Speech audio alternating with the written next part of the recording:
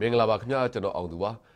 DVB ရုပ်မြင်သံကြားရဲ့ည8 နာရီချိန်ရရှိထားတဲ့သတင်းတွေကိုတင်ဆက်ပေးပါပါပိုးသွေးလူနာတွေထဲမှာပြည်တွင်းကနေတဆင့်ပြန်ကူးစက်ခံရသူက85%ကျော်ရှိနေတယ်ဆိုတဲ့သတင်းခရမ်းမြူဖွင့်လှစ်ထားတဲ့ COVID-19 စစ်ဆေးရေးဂိတ်ကိုတပ်မတော်ကဖယ်ရှားလိုက်ပြီးတဲ့နောက်မှာပြစ်ခတ်မှုဖြစ်ပွားခဲ့တယ်ဆိုတဲ့သတင်းစက်ရုံအလုပ်ရုံတွေစစ်ဆေးရေးကာလအတွက်လူမှုဖူလုံရေးရဲ့ထောက်ပံ့ကူညီမှုအကျိုးခံစားခွင့်စတင်လျှောက်ထားနိုင်ပြီဆိုတဲ့သတင်း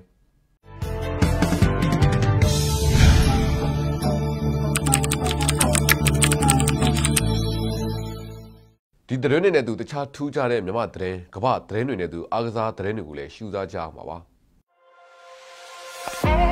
အကောင်းဆုံးနဲ့အမှန်တကယ်လှုပ်ဆောင်နိုင်လို့အတွက်နေ့တိုင်းကိုတန်ဖိုးထားဂရုစိုက်ဖို့လိုအပ်ပါတယ် brands နဲ့အတူမိမိကိုယ်ကိုချစ်ခင်တန်ဖိုးထားလိုက်ကြပါစို့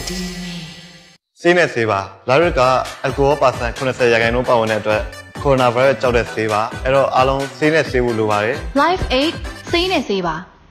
ပိုကာရီဆွတ်ဟာအပူချက်ချင်းအတွက်အကောင်းဆုံးရည်တည်ပြီးချွေဖြစ်တယ်ကြောစရနေအခြေခံပြီးထုတ်လုပ်ထားတယ်ဓာတ်ဆိုးသေးနဲ့ gas လုံးဝမပါခနာကိုရင်းကိုအញ្ញံဆုံးရည်လက်ပြန်လည်ဖြစ်တင်ပေးတယ်အာယုဖြည့်ချွေဂျပန်စိတ်ကုန်ကြီးကနေထုတ်လုပ်ကြတယ်လေအကောင်းဆုံးနဲ့ယုံကြည်စိတ်ချရသောရည်တည်ဖြည့်ချွေပိုကာရီဆွတ်မြန်မာနိုင်ငံအတွင်း COVID-19 ကူးစက်ခံရမှုမှာပြည်တွင်းကူးစက်မှုက85%ကျော်ရှိနေပါပြီဒီသတင်းကိုနူရာကတင်ဆက်ပေးမှာပါမြန်မာနိုင်ငံမှာ COVID-19 စတင်ကူးစက်ခဲ့တဲ့ချိန်တုန်းကပြည်ပကနေပြန်လာသူအများစုမှာကူးစက်တာပါခုနောက်ပိုင်းမှာဆိုရင်ပြည်တွင်းကူးစက်မှုတွေကပိုများလာပါတယ်ကူးစက်မှုတွေထဲမှာဆိုရင်85%ကျော်ကပြည်တွင်းကူးစက်မှုဖြစ်နေရပါပြည်တွင်းကူးစက်မှုတွေထဲမှာဆိုရင်ဒီယောဂပိုးရှိတဲ့လူနဲ့ထိတွေ့မိပြီးတော့ကူးစက်ခံရတဲ့လူကတော့85%ကြီးရှိနေပါတယ်ကျမကြီးနဲ့အားကစားဝန်ကြီးဌာနရဲ့ထုတ်ပြန်ချက်အရ COVID-19 ကူးစက်လူနာအသစ်14ဦးရှိပါတယ်သက်တာပြောက်ကင်းသူအသစ်ကလည်း12ဦးပါမြန်မာနိုင်ငံလုံးမှာဆိုရင် COVID-19 ကူးစက်ခံရတဲ့သူ186ဦးအထိရှိသွားပါပြီတေဆုံးသူ6ဦးနဲ့သက်တာပြုတ်ကင်းသူ62ဦးအထိရှိသွားပါပြီသက်တာပြုတ်ကင်းသူတွေထဲမှာဆိုရင်32ဦးကတော့ဆေးရုံကနေဆင်းသွားပါပြီသူတို့ကိုသက်ဆိုင်ရာနေအိမ်တွေမှာတွာလာကန့်သက်မှုတွေလှုပ်ဆောင်ထားတယ်လို့သိရပါတယ်ဒီကူးစက်ခံရတဲ့သူထဲမှာဆိုရင်ပထမအကြိမ်ဒုတိယအကြိမ်ယောဂပိုးမတွေ့ရှိတော့တဲ့သူတွေကို quarantine center မှာ21ရက်ထားရှိစောင့်ကြည့်ပြီးရင်အိမ်မှာ9ရက် quarantine ဆက်ထားတယ်လို့လည်းသိရပါတယ်လက်ရှိမြန်မာနိုင်ငံလုံးမှာကူးစက်လူနာ138ဦးကိုသက်ဆိုင်ရာတိုင်းနယ်ပြည်နယ်ဆေးရုံတွေမှာကုသပေးနေရပါ3လအတွင်းမှာစောင့်ကြည့်လူနာပေါင်း3600ကျော်ရှိခဲ့ပြီးလက်ရှိနိုင်ငံအဝန်းကန့်သက်နေရမှာ quarantine ပြုလုပ်ထားသူစုစုပေါင်း4000ကျော်ရှိပါတယ်မြန်မာနိုင်ငံလုံးမှာတိုင်းနယ်ပြည်နယ်10ခုမှာယောဂကူးစက်ခံနေရတာပါရန်ကုန်တိုင်းကတော့ကူးစက်လူနာ142ဦးရှိပြီးတော့ကူးစက်မှုအများဆုံးပါလက်ရှိမြို့နယ်10ခုကိုလည်းစီမီလောက်တောင်ပြုလုပ်ထားပါတယ်ရန်ကုန်တိုင်းမှာဆိုရင်အင်းစိန်မြို့ကယောဂကူးစက်ခံရမှုအများဆုံးပါအင်းစိန်မြို့နယ်ထဲမှာဆိုရင်ကူးစက်ခံရတဲ့သူ42ဦးအထိရှိသွားပါပြီကျန်းမာရေးနဲ့အားကစားဝန်ကြီးဌာနကလည်းအင်းစိန်မြို့နယ်ထဲကကူးစက်ခံရမှုအများဆုံးဖြစ်တဲ့ရပ်ကွက်4ခုကိုကျန်းမာရေးစစ်တမ်းကောက်ယူမှုတွေကိုမေလ6ရက်နေ့ကပြုလုပ်ခဲ့ပါတယ်မေလ10ရက်နေ့မနက်ပိုင်းအထိဓာတ်ခွဲနမူနာပေါင်း1966ခုကိုဓာတ်ခွဲစစ်ဆေးပြီးဖြစ်ပါတယ်ဓာတ်ခွဲစစ်ဆေးမှုရဲ့1.9%မှာယောဂပိုးတွေ့ရှိရတာပါကျမရင်းနဲ့အားစားဝန်ကြီးဌာနကတက်ခွဲစစ်ဆေးမှုရဲ့2.2%လောက်မှာယောဂပိုးတွေ့ရှိရတာဖြစ်တယ်လို့ဧပြီလ26ရက်နေ့ကထုတ်ပြန်ထားတာပါအနည်းဆုံးမေလလယ်လောက်မှာကောက်ွယ်ထိန်းချုပ်ရေးလုပ်ငန်းတွေကိုအခုချိန်နေတိုင်းပိုင်းတိုင်းစွာဆောင်ရွက်နိုင်မယ်ဆိုရင်ယောဂကူးစက်ပြန့်နှံ့မှုကြီးမားစွာဖြစ်ပေါ်လာမှာမဟုတ်ဘူးလို့ယူဆရကြောင်းလည်းထုတ်ပြန်ချက်ထဲမှာပါရှိပါတယ်အခုဆိုရင်ယောဂကူးစက်ခံရသူရဲ့35%လောက်ကလည်းတက်တာသွားပြီဖြစ်ပါတယ်ယောဂစဖြစ်တဲ့ချိန်ကချက်ပြည်သူတွေဟာအခုချိန်မှာစိုးရိမ်စိတ်တွေနည်းလာပြီးအပြင်မှာသွားလာရတယ်ကျမရင်းနဲ့အားကစားဝန်ကြီးဌာနရဲ့လမ်းညွှန်ချက်တွေကိုလိုက်နာမှုအားနည်းလာတာတွေကိုတွေ့ရပါတယ်ပြည်သူတွေဦးချင်းစီအနေနဲ့ကျမရင်းနဲ့အားကစားဝန်ကြီးဌာနရဲ့လမ်းညွှန်ချက်တွေကိုလိုက်နာဖို့အရေးကြီးပါတယ်ကျွန်မနူရာပါပြန်လည်ဖွင့်ခွင့်ပေးခဲ့တဲ့စက်ရုံတွေကိုနောက်ဆက်တွဲထက်စစ်ဆေးဖို့နိုင်ငံတော်၏တိုင်ပင်ခံပုဂ္ဂိုလ်ဒေါ်ဆန်းစုကြည်ကပြောဆိုလိုက်ပါတယ်COVID-19 ရောဂါကူးစက်မှုမဖြစ်စေဖို့စက်ရုံအလုပ်ရုံတွေမှာတဦးနဲ့တဦး6ပေအကွာထားရှိဖို့အပါအဝင်ကျန်းမာရေးနဲ့ပတ်သက်တဲ့ပြင်ဆင်မှုတွေရှိမှဖွင့်လှစ်ခွင့်ပေးနေတာပါဒါပေမဲ့လည်းတချို့စက်ရုံတွေကစစ်ဆေးချိန်မှာသာစီကံချက်တွေကိုလိုက်နာပြပြီးဖွင့်လှစ်ခွင့်ရတဲ့အချိန်မှာတော့အရင်အတိုင်းပြောင်းလဲမှုမရှိတဲ့အတွက်တိုင်ကြားမှုတွေလက်ခံရရှိတယ်လို့နိုင်ငံတော်၏တိုင်ပင်ခံပုဂ္ဂိုလ်ဒေါ်ဆန်းစုကြည်ကပြောဆိုပါတယ် မေလာရှိယနေကစကိုင်းတိုင်းဒေသကြီးအတွင်းမှာကိုဗစ် -19 ကာကွယ်ထိန်းချုပ်ကုသရေးလုပ်ငန်းတွေမှာပါဝင်ဆောင်ရွက်နေတဲ့သူတွေနဲ့အွန်လိုင်းကနေတဆင့်တွေ့ဆုံဆွေးနွေးရမှာအခုလိုပဲထည့်သွင်းပြောဆိုသွားခဲ့တာပါစက်ရုံအလုပ်ရုံတွေအနေနဲ့စင်ကာပူနိုင်ငံမှာရပိုင်းအတွင်းစက်ရုံအလုပ်သမားထောင်ချီကူးစက်ခံခဲ့ရမှုတွေကိုတင်ငန်းစာယူဖို့လဲနိုင်ငံတော်၏တိုင်ပင်ခံပုဂ္ဂိုလ်ကတိုက်တွန်းပြောဆိုသွားပါတယ်ခင်ဗျာတချို့ကလည်းပြောတာပေါ့နော်ဒါတော့ဟုတ်မဟုတ်ဆိုစိတ်ကြီးမှသိမှာပေါ့အဲဒီကျမကြီးဆိုင်ကလာပြီးတော့စစ်တဲ့နေ့မှာတော့အားလုံးအစင်းစင်းပြင်ထားပြီးတော့အားလုံးစီမီစီကနဲ့ကိုက်ညီတယ်နောက်တနေ့ကနေစပြီးတော့မကိုက်ညီလိုက်ဘူးမတော့ဘူးပေါ့ဒီဖွင့်ွက်ပေးလိုက်ပြီးဆိုကြရတော့ဖြစ်ချင်လို့ဖြစ်သွားတဲ့စိတ်ယုံကြည်လို့ရှိတယ်ဆိုပြီးတော့တိုင်းပါတယ်အဲဒီဟာတွေကတော့အနောက်ကနေပြန်ပြီး follow up တော့လုပ်ရမှာပဲဖွင့်ပြီးတဲ့အခါမှာဒီပဲလိုက်လာစစ်စစ်မှာတက်ပါလို့ရလားနောက်ပြီးတော့ဒီကလေချင်းချောက်ပြီးတော့လူတွေကိုဆုံးမတဲ့ဟာကိုတော့မကြိုက်ဘူးသို့တော်လည်းတစ်ခါတလေတော့ဂရိပေးတဲ့သဘောမျိုးနဲ့ပေါ့နော်စင်ကာပူလို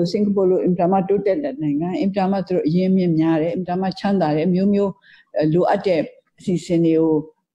ုဘန္ဒာရေးအတွက်စိတ်မပူဘဲနဲ့လုံနိုင်တဲ့နိုင်ငံမှာတောင်မှဒါတော့အလုံးသိတဲ့အတိုင်းပဲဒီအလုပ်သမားတွေကနေပြီးတော့ကူးသွားတဲ့ဟာဒီစက်ရုံအလုပ်ရုံမှာလုပ်တဲ့အလုပ်သမားတွေကြားထဲမှာကူးသွားတဲ့ရှာထောင်ကနန်းနဲ့ချီပြီးတော့ဒီရက်ပိုင်းတွင်းမှာပေါ့နော်ထောင်ကနန်းနဲ့ချီပြီးတော့ယောဂရတဲ့လူတွေတွေ့ရှိတဲ့အခြေအနေရောက်သွားပါတယ်အဲ့တော့အဲ့ဒါလည်းကျွန်တော်တို့နိုင်ငံမှာလည်းဒါကိုစိုးရိမ်ရပါတယ်စင်ကာပူနိုင်ငံမှာမဖြစ်အောင်ပေါ့နော်သင်ခန်းစာယူပြီးတော့ကာကွယ်ဖို့လိုမြန်မာနိုင်ငံရဲ့ကိုဗစ်ကူးစက်မှုရက်အလိုက်မှာအများဆုံးစံချိန်ချိုးခဲ့တဲ့ရန်ကုန်အင်းစိန်နေသူတယောက်စီကနေစင်ပွားကူးစက်ရာကနေ18ယောက်အထိဖြစ်လာခဲ့တာပ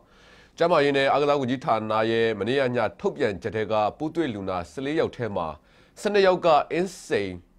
18ယောက်ကူးစက်အုပ်စုထဲမှာပါနေတာပါသူတို့တွေဘယ်ကနေ virus ပိုးကူးစက်ခံရတယ်ဆိုတာကို DVB ရဲ့သတင်းတောက်မေစုကိုဓာတ်ရိုက်ဆက်သွယ်မေးမြန်းကြည့်မှာဖြစ်ပါတယ်ခင်ဗျာအဲ့တော့မေစုရေ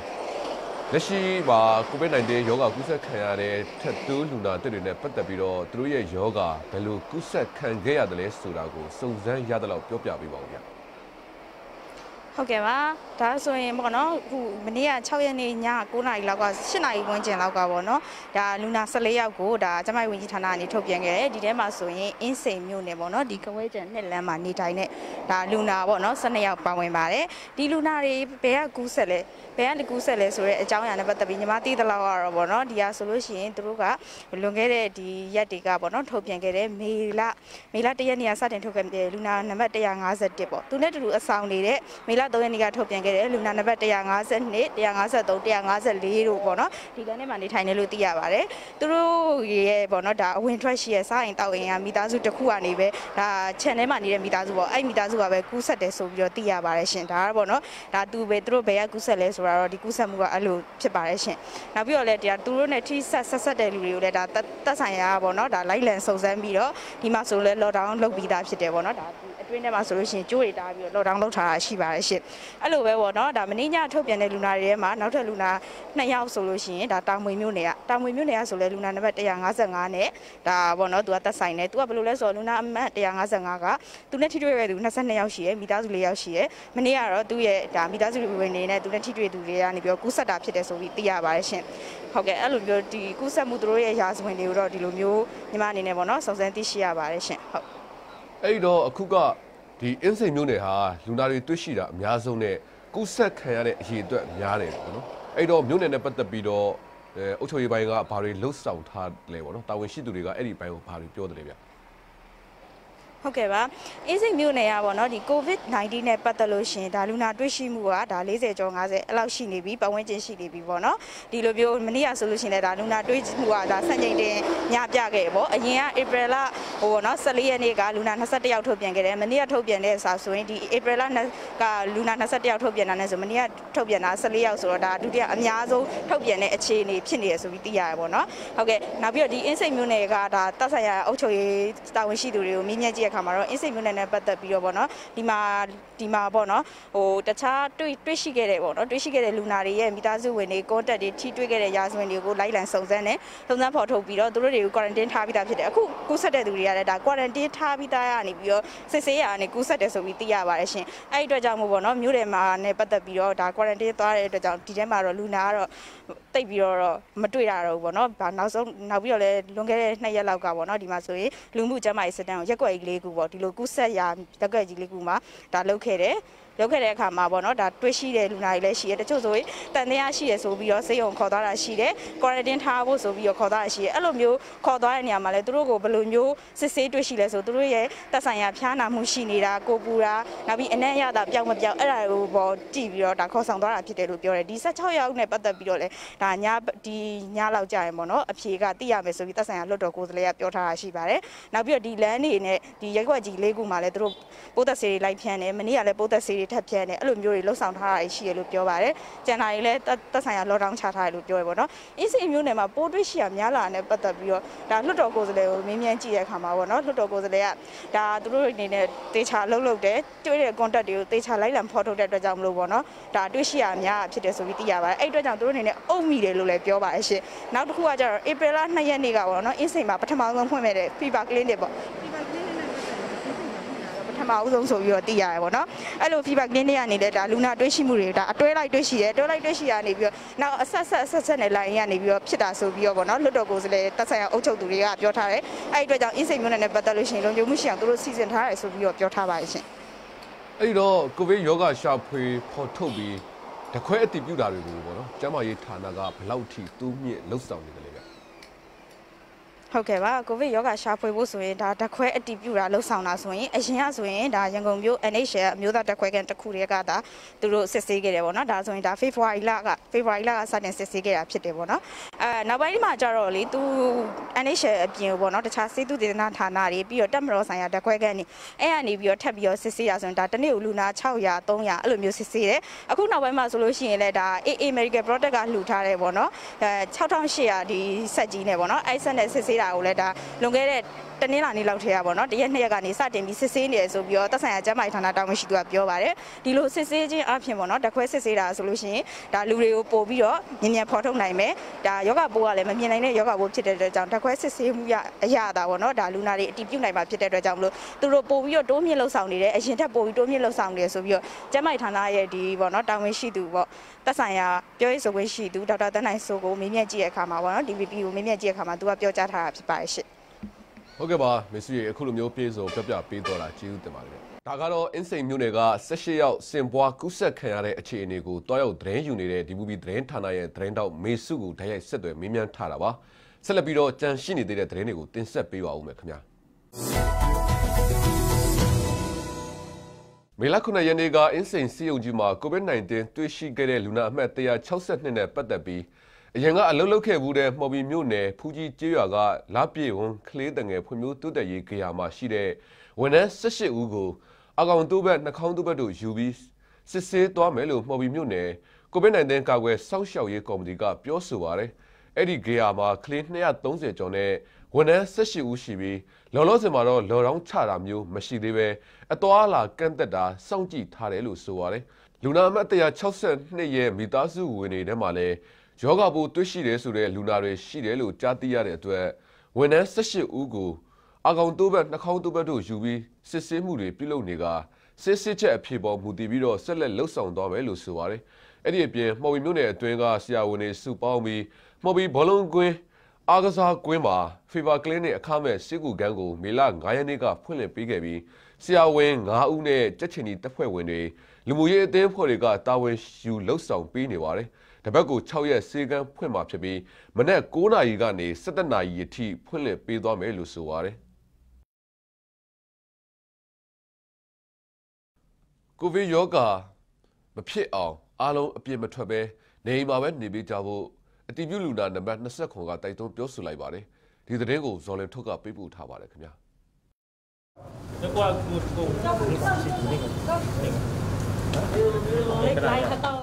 ။မော်ဘီနယ်ကြိုင်မျောမြို့နယ်ကျွန်းအားကျေးရွာက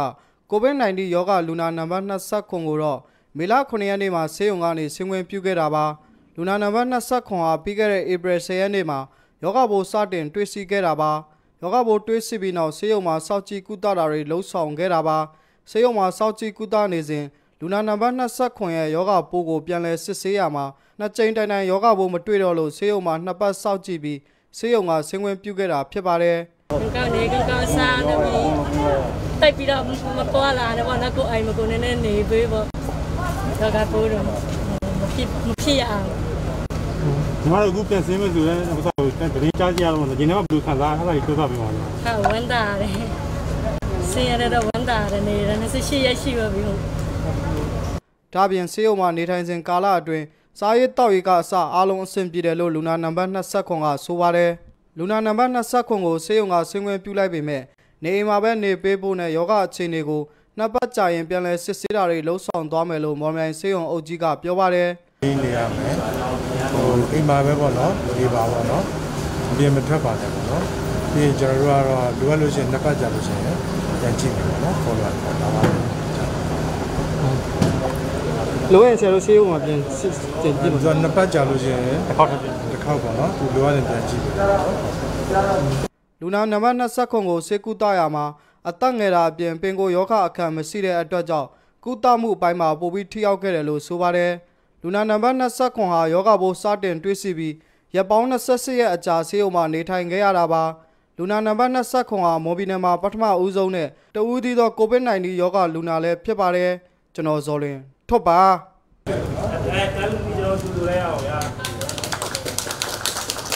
ဗုဒ္ဓထောင်မြို့နယ်ပြည်သူ့လွှတ်တော်ကိုယ်စားလှယ်ဒေါ်မြင့်မြင့်စိုးခေါ်ဒေါ်မေစိုးကိုမြို့သားဒီမိုကရေစီဖွဲ့ချုပ် NLD ပါတီကနေထုတ်ပယ်လိုက်ကြောင်းမေလ9ရက်နေ့ရက်စွဲနဲ့ထုတ်ပြန်လိုက်တာဖြစ်ပြီးမေလ3ရက်နေ့ကနေပြည်တော်မှာကျင်းပပြုလုပ်ခဲ့တဲ့ပါတီ CC အစည်းအဝေးရဲ့ဆုံးဖြတ်ချက်နဲ့ထုတ်ပယ်လိုက်တာလို့ NLD ပါတီသတင်းနဲ့ပြန်ကြားရေးတာဝန်ခံမော်ရအောင်ရှင်ကအတည်ပြုပြောဆိုပါတယ်။အဲ့ဒီကိစ္စနဲ့ပတ်သက်ပြီးတော့ပြည်သူ့လွှတ်တော်ကိုယ်စားလှယ်ဒေါ်မေစိုးကိုတိုက်ရိုက်ဆက်သွယ်မြင်းမြန်းကြည့်မှာဖြစ်ပါတယ်ခင်ဗျာ။ဆရာမမင်္ဂလာပါခင်ဗျာ။မင်္ဂလာပါရှင်။အခုဆရာမကိုပါတီကနေပြီးတော့ထုတ်ပယ်လိုက်တဲ့အကြောင်းကို NLD ပါတီစီကနေပြီးတော့ကျွန်တော်တို့အတည်ပြုချက်တယ်ကျွန်တော်တို့ရထားပြီးသွားပြီပေါ့ဆရာမရဲ့။အဲ့တော့ပါတီကနေပြီးတော့ဆရာမကိုထုတ်ပယ်လိုက်တဲ့ရက်စွဲဒီ9ရက်နေ့ရက်စွဲနဲ့ဆရာမကိုထုတ်ပယ်လိုက်တဲ့ဆိုတဲ့အကြောင်းနဲ့ပြောပြတယ်ပေါ့။အဲ့တော့ဆရာမရှိကိုထုတ်ပယ်လိုက်ကြောင်းစဘယ်နေ့ကစပြီးတော့ရောက်ပါတယ်ဆရာမ။ဘယ်နေ့မှမရောက်ပါဘူးရှင်ဒီနေ့လည်းနေက line မှာသူများတင်ထားတာတွေ့တော့မှကျွန်မတွေ့တာပါရှင်ဟုတ်ဟုတ်ကဲ့အခုလိုမျိုးထုတ်ပယ်ရခြင်းရဲ့အကြောင်းအရင်းကိုရောဆရာမဖုံးဆက်သွယ်ပြီးတော့ပါတီကိုမေးမြန်းဆက်သွယ်ခဲ့တာရောရှိပါသလားခင်ဗျဟုတ်ကဲ့ရှင်ညနေကျမှကျွန်မအန်တီတော်မေဝင်းမြင့်ကိုဒေါက်တာတော်မေဝင်းမြင့်ကိုကျွန်မမေးကြည့်တာနေမေးကြည့်တော့မှဟုတ်ပါတယ်ဒီအန်တီပါလေဆိုတာပြောပါတယ်ရှင်ဟုတ်ကဲ့ရှင်ဟုတ်ကဲ့အဲ့ဒီစာမှာပါရှိတာကတော့ဒီရန်ကုန်တိုင်းဝန်ကြီးရန်ကုန်တိုင်းစီပင်ဝန်ကြီးရဲ့တိုင်ကြားစာရဲ့ကြောက်တရားမြို့နယ်ကအမျိုးသားလွှတ်တော်ကိုယ်စားလှယ်နဲ့ပြည်သူ့လွှတ်တော်ကိုယ်စားလှယ်ရဲ့တိုင်ကြားစာတွေရဲ့နောက်ထပ်တစ်ချက်ကတော့ဒီစာနဲ့နှစ်ကြိမ်တိုင်သတိပေးထားတဲ့ကြားတွေကအခုလိုမျိုးစီကံဖောက်ပြမှုတွေလုပ်တဲ့အတွက်ကြောင့်မလို့ပါတီကနေထုတ်ပယ်လိုက်တာဆိုပြီးတော့ဒေါက်တာအောင်မိုးညိုကလက်မှတ်ထိုးရေးထိုးထားတဲ့ပါတီထုတ်စာကိုကျွန်တော်တို့ဖတ်လိုက်ရပါတယ်အဲ့ဒီကိစ္စကဆရာမအနေနဲ့အဲ့ဒီကိစ္စပေါ်မှာဗာများပြောစရာများရှိပါလဲခင်ဗ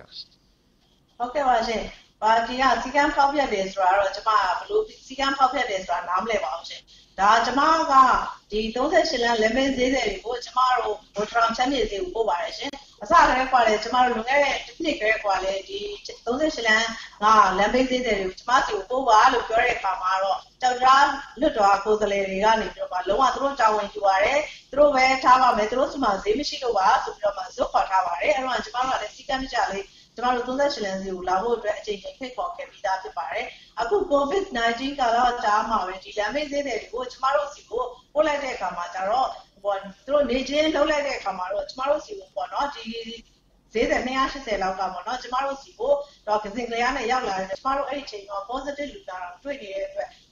ဒီလူတွေကစိုးရိမ်နေတယ်အဲ့ဒါကြောင့်မလို့ပေါ့နော်စနစ်တကျလေးဖြစ်စေချင်ပါတယ်လို့ပြောပြတယ်လေဘယ်တော့မှကျွန်မကို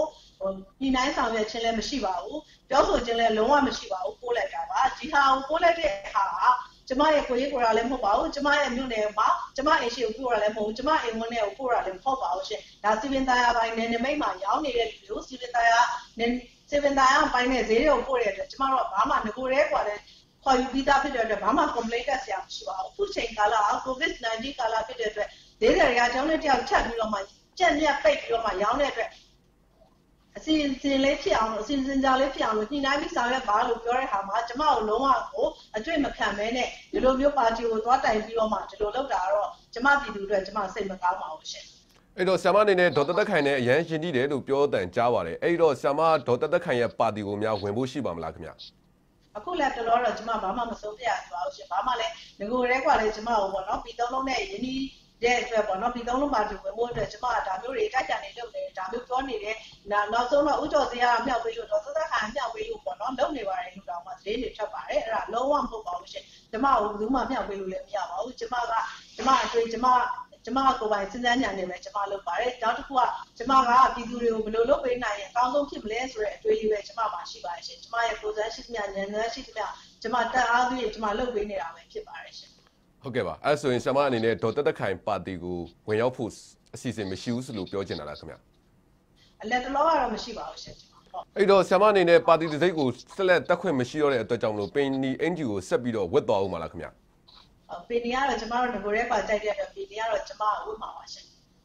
ဟုတ်ကဲ့အဲ့လိုခုလိုမျိုးအတီးပေးပြောကြားခြင်းမရှိဘဲနဲ့ပါတီဗဟိုကနေပြီးတော့ထုတ်ပယ်လိုက်တဲ့အပေါ်မှာပါတီတာဝန်ရှိသူတွေပေါ်မှာဆရာမဘာများပြောစရာများရှိပါမလဲ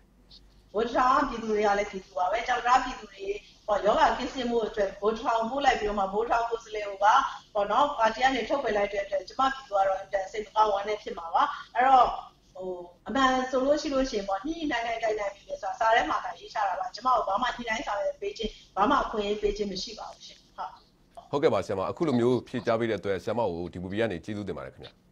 ဟုတ်ကျမလည်းကျေးဇူးတင်ပါတယ်ရှင်ဟုတ်ကဲ့ပါဒါကတော့ NLD ပါတီကနေပြီးတော့ထုတ်ပယ်လိုက်တဲ့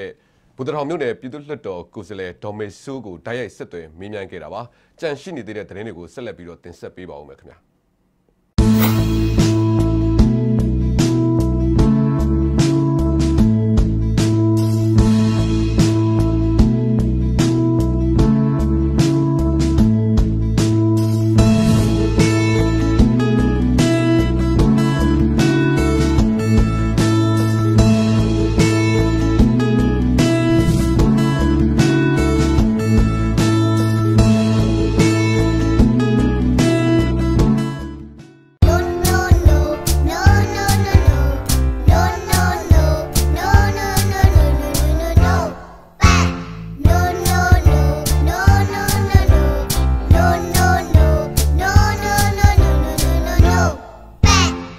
ဟာရအကျွဲဆုံးနေ့စဉ်သုံးပက်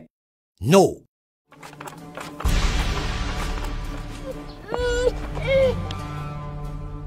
ကလေးအားနေတယ်စားတာတွေအလာကဖြစ်ကုန်မယ်စစ်စင်သွားပြီးတော့တခုခုတော့ဝယ်ပေးပါအောင်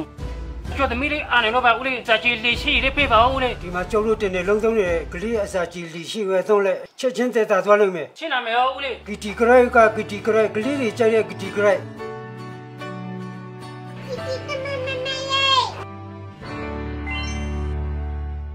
COVID-19 ရောဂါကာကွယ်တားဆီးရေးအတွက်ကရင်အမျိုးသားအစည်းအရုံး KMU ဖွင့်ထားတဲ့စစ်ဆေးရေးဂိတ်နှစ်ခုကိုတပ်မတော်ဘက်ကဖယ်ရှားပေးဖို့လှုံ့ဆော်တဲ့အတွက်မေလ6ရက်နေ့ကပြစ်ခတ်မှု2ကြိမ်ဖြစ်ပွားခဲ့တယ်လို့ KMU ဖာပွန်ခရိုင်တာဝန်ရှိသူတွေကပြောဆိုပါတယ်။ကရင်ပြည်နယ်ဖာပွန်ခရိုင်အတွင်းက KMU ထိန်းချုပ်နယ်မြေအတွင်း COVID-19 ရောဂါပြန့်နှံ့မှုမရှိစေဖို့ဆိုပြီးဒွဲလုံမြို့နယ်လေးဖိုးထားအုပ်စုအတွင်းမှာရှိတဲ့ဝါတိုးခုကျေးရွာနဲ့ဂရိုင်တိကျေးရွာအုပ်စုဖာလုံးလမ်းတွေမှာ COVID-19 စစ်ဆေးရေးဂိတ်ချမှတ်ထားတာပါအဲ့ဒီဂိတ်တွေကို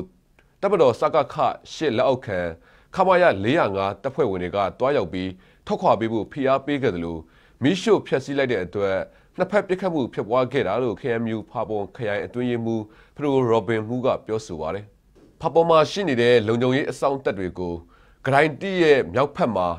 တစ်ဖက်အဖွဲ့ကပစ်လို့နှစ်ဖက်ပစ်ခတ်မှုဖြစ်ခဲ့ပြီးမေလ6ရက်နေ့နေ့လယ်2နာရီလောက်မှာတစ်ကြိမ်4နာရီဝန်းကျင်လောက်မှာတစ်ကြိမ်15မိနစ်ဝန်းကျင်လောက်တိုက်ပွဲဖြစ်ခဲ့ပေမဲ့ထိခိုက်မှုမရှိခဲ့ဘူးလို့တပ်မတော်သတင်းမှန်ပြန်ကြားရေးအဖွဲ့အတွင်းရေးမှူးဗိုလ်မှူးချုပ်ဇော်မင်းထွန်းကပြောဆိုပါတယ်မေလ9ရက်နေ့မှာလည်းတရားလုံခြုံရေးလှုပ်ဆောင်နေတဲ့အစောင့်တပ်တွေကိုစနိုက်ပါတွေလက်နက်ငယ်တွေနဲ့လာရောက်ပစ်ခတ်ခဲ့တဲ့အတွက်ကြောင့်မလို့တပ်မတော်ဘက်ကတယောက်ကြာဆုံးသွားခဲ့တယ်လို့လည်းဆိုပါတယ်ခင်ဗျာရခိုင်ဒေသမှာနယ်မြေမတည်ငြိမ်ပေမဲ့လည်း ICJ ကိုမဖြစ်မနေအစီအခံစာတင်သွင်းသွားမယ်လို့နိုင်ငံရေးဝန်ကြီးဌာနတာဝန်ရှိသူကပြောဆိုပါတယ်ဒီသတင်းကိုဇေယျချမ်းရေးကပေးပို့ထားပါတယ်ခင်ဗျာရခိုင်ပြည်နယ်မှာလူမျိုးလုံးတပ်ဖြတ်တာတွေရှိခဲ့တယ်ဆိုပြီးဂမ်ဘီယာနိုင်ငံကမြန်မာနိုင်ငံကိုနိုင်ငံတကာတရားရုံး ICJ မှာတရားစွဲဆိုထားတာပါ ICJ က January 23 ရက်နေ့မှာဒီမှုနဲ့ပတ်သက်ပြီးကြားဖြတ်ဆောင်ရွက်ချက်၄ခုကိုမြန်မာနိုင်ငံအပေါ်ချမှတ်ခဲ့ပါတယ်အဲ့ဒီချက်၄ချက်ထဲမှာပုံမှန်အစီရင်ခံစာတင်သွင်းမှုဆုံးဖြတ်ချက်ပါဝင်ခဲ့ပါတယ်ပထမဆုံးအစီရင်ခံစာကိုအခုမေလထဲမှာမြန်မာက ICJ ကိုတင်သွင်းရမှာပါအစီရင်ခံစာတင်သွင်းရမယ်ဆိုပေမဲ့ရခိုင်ဒေသမှာတော့ဒီနေ့အချိန်ထိနယ်မြေမတည်ငြိမ်သေးပါဘူး ဒီလိုနယ်မြေမတည်နေအောင် AA နဲ့ ASA ကဆောင်ရွက်နေပေမဲ့အစီရင်ခံစာကိုမဖြစ်မနေတင်သွင်းသွားမယ်လို့နိုင်ငံရေးဝန်ကြီးဌာနတာဝန်ရှိသူကပြောပါတယ်တချို့ပြောနေတာတွေကဟိုမှာမကြသေးခင်တော့နော်ဒီလူခွင့်အထူးအစီရင်ခံစာတင်သွင်းသူအခုတော့အနားယူသွားပြီပေါ့နော်သူရန်ဟင်းလီရဲ့နောက်ဆုံးချိန်ထုတ်ခဲ့တဲ့ထုတ်ပြန်ကြေညာချက်ကိုကြည့်ရင်တွေ့မယ်သူရေးလာတာတွေနဲ့တကယ်မြေပြင်မှာတကယ်လက်တွေ့ဖြစ်နေတာတွေကစံချက်သက်တွေရှိတယ်ပေါ့နော်စံချက်သက်တွေရှိတယ်ခုနကတော့ပြောတာဒါနဲ့ပတ်သက်ပြီးတော့လည်းဟိုအတမ်းကန်ရုံးဝန်ကြီးဌာနညွှန်ချုပ်ဦးစောထေးလည်းမီဒီယာတွေကိုပြောပြီးသွားပြီနော်ဟိုမှာတကယ်တမ်းဖြစ်နေတာတကယ်ပြဿနာကို provoke လုပ်နေတာလှုံ့ဆော်နေတာတွေကဘယ်သူတွေလဲ AA နဲ့ဒီ ASA ဖွဲ့တွေဆိုတာသူတို့ရဲ့လုပ်ရက်တွေကိုချင်းသိတာပါတယ်လက်တလုံးမှာမြန်မာနိုင်ငံဟာ COVID-19 ကပ်ရောဂါပြဿနာကိုလည်းနိုင်ငံတကာနည်းလူရင်ဆိုင်နေရပါတယ်ရခိုင်ဒေသကိုလည်းအစိုးရကတည်ငြိမ်အောင်မလုပ်ဆောင်နိုင်သေးသလိုရခိုင်တပ်မတော် AA နဲ့တိုက်ပွဲတွေဖြစ်ပွားနေပါတယ်ဒါအပြင်ဒီရက်ပိုင်းအတွင်းမှာASA အဖွဲ့ရဲ့လှုပ်ရှားမှုတွေနေစားတလျှောက်မှာများလာတယ်လို့လည်းတပ်မတော်ဘက်ကဆိုထားပါတယ်ဒါပေမဲ့ ICJ ပြဿနာဟာနိုင်ငံတကာအဖွဲ့အစည်းတွေနဲ့ဆောင်ရွက်ရတာဖြစ်တဲ့အတွက်ယုံကြည်မှုတည်ဆောက်နိုင်ဖို့မြန်မာအစိုးရကအစီရင်ခံစာကိုမဖြစ်မနေတင်သွင်းထားရမယ်လို့နိုင်ငံရေးပါတီတချို့ကဆိုပါတယ်အစီရင်ခံစာတင်တဲ့အခါကြောက်လို့ရှိရင်တော့ကနလုံနိုင်တယ်မလုံနိုင်တာရှိတယ်လုံနိုင်တာတွေရှိပါတယ်မလုံနိုင်တာဒီကရောကကြောင့်ဘာလို့လဲနေစသည်ဖိရတာရှိတယ်အဲ့ဒါဒီမှာကျွန်တော်တို့ဒီကန်တာတော်ရာတွေတည်ထားတယ်ဒီအကြတဲ့ဟာတွေ့လာပြီးတော့ရှိပါတယ်ဒီလုံနိုင်တဲ့အတိုင်းတာဒီဘယ်လိုရှိတယ်မလုံနိုင်တဲ့အတိုင်းတာဘယ်လိုတွေ့ရှိတယ်ဒီဟာတော့ကျွန်တော်တို့ဒီ report တင်ရမယ်လို့ပဲကျွန်တော်ထင်ပါတယ်ခင်ဗျသမရယုံကရခိုင်မြောက်ပိုင်းမှာဖြစ်ပျက်နေတာတွေနဲ့ပတ်သက်လို့သက်သေအထောက်အထားတွေကိုမပြတ်စီအောင်ထိန်းသိမ်းဖို့ကိုလည်းထုတ်ပြန်ထားပါတယ်အဲဒီနောက်ဧပြီလဒုတိယပတ်ချိန်မှာသမရယုံကလူမျိုးသုံးစီမှုတာစီရေးနဲ့ပြည်ထံပေးနိုင်ငံတကာသဘောတူစာချုပ်ကိုလိုက်နာဖို့နဲ့အမုန်းစကားနဲ့အကြမ်းဖက်မှုတွေကိုတာစီဖို့ကိုလည်းညွှန်ကြားထားပါတယ်မြန်မာနိုင်ငံအပေါ် ICJ တရားရုံးကချမှတ်ထားတဲ့ဂျာပြတ်အစီအမံတွေထဲမှာမြန်မာနိုင်ငံအနေနဲ့ဂျီနိုဆိုက်သဘောတူညီချက်ကိုလိုက်နာရမယ့်တာဝန်တွေကိုဆောင်ရွက်ဖို့မြန်မာအနေနဲ့ရိုဟင်ဂျာတွေပေါ်တပ်မတော်နဲ့လက်နက်ကိုင်အဖွဲ့အစည်းတွေနဲ့လူမျိုးတုံးတပ်ဖြတ်မှုတွေမကျူးလွန်အောင်ဆောင်ရွက်ပေးဖို့မြန်မာအနေနဲ့တရားရုံးကဆုံးဖြတ်ချက်ချတဲ့နေ့ကစပြီးတရားရုံးကိုအစီရင်ခံစာ၄လအတွင်းတင်သွင်းဖို့နဲ့ဂျီနိုဆိုက်မှုစစ်ဆေးတဲ့ကာလမှာ6လကြိမ်အစီရင်ခံစာတင်သွင်းမှုတွေပါဝင်ပါတယ်ကျွန်တော်ကစီယာချမ်းကြီးပါတရုတ်ဆောင်မင်းရာဇာကိုရန်ကုန်အရှေ့ပိုင်းခရိုင်တရားရုံးကမဒိမှုလူခုမှုစတဲ့ပုံမှန်တွေနဲ့တရားစွဲတင်လိုက်တာပါမေလ10ရက်နေ့မှာတော့အဲ့ဒီအမှုနဲ့ပတ်သက်ပြီးတရုတ်ဆောင်မင်းရာဇာကိုအရှေ့ပိုင်းခရိုင်တရားရုံးမှာရုံးထုတ်ခဲ့ပြီးပုံမှန်306ပုံမှန်363တို့နဲ့တရားစွဲတင်ခဲ့တယ်လို့အမှုကိုလိုက်ပါကူညီပေးနေတဲ့ဒေါ်စောခင်သူစာကပြောဆိုပါတယ်ဒါပေမဲ့လည်း COVID-19 ရောဂါအခြေအနေတွေကြောင့်နောက်ရုံးချင်းကိုတော့ချိတ်ဆူထားတာမရှိသေးဘူးလို့သိရပါတယ်တရုတ်ဆောင်မင်းရာဇာအပါအဝင်၄ဦးကိုမေလ9ရက်နေ့ကလည်းအင်ကူအမျိုးသမီးငယ်လေးကိုအပြင်းထန်နာကျင်စေမှုနဲ့ပတ်သက်ပြီးမြောက်ကလာပမြို့နယ်တရားရုံးမှာရုံးထုတ်ခဲ့ပြီးမင်းရာဇာရဲ့ရောက်ခမဖြစ်သူကတော့အာမခံရသွားပါတယ်ခင်ဗျာနေပြည်တော်ကနေမြို့9မြို့ကိုရင်လိုင်းတွေစတင်ပြေးဆွဲပေးနေပြီဖြစ်တယ်လို့နေပြည်တော်မော်တော်ယာဉ်လုပ်ငန်းပေါင်းစုံထိန်းသိမ်းရေးကော်မတီကပြောဆိုလိုက်ပါတယ်ဒီသတင်းကိုအောင်ကိုကိုလက်ကပေးပို့ထားပါတယ်ခင်ဗျာနေပြည်တော်ကနေရင်လိုင်းပေါင်း100လောက်ကမြို့ပေါင်း52မြို့ကိုရင်စီရေး250-300လောက်နဲ့နေ့စဉ်ပြေးဆွဲနေခဲ့ပေမဲ့တင်းကြံကာလနဲ့ COVID-19 ရဲ့အကျိုးဆက်တွေကြောင့်ရင်လိုင်းပြေးဆွဲမှုအလုံးဒီပါရပ်တန့်ခဲ့တာကိုတွေ့ရပါတယ်။ဒါပေမဲ့ပြီးခဲ့တဲ့ဂျပန်အတွင်းကတော့ရင်လိုင်း9လိုင်းလောက်ကနေရင်စီရေး73စီးနဲ့မော်လမြိုင်မန္တလေးတောင်ကြီးရန်ကုန်နဲ့မုံရဘက်တွေကိုစတင်ပြေးဆွဲပေးနေပြီဖြစ်တယ်လို့သိရပါတယ်။လွန်ခဲ့တဲ့ရက်ပိုင်းကစပြီးတော့ရင်လိုင်း9လိုင်းလောက်ကပြန်ဆွဲတယ်ပေါ့9လိုင်းဆိုတ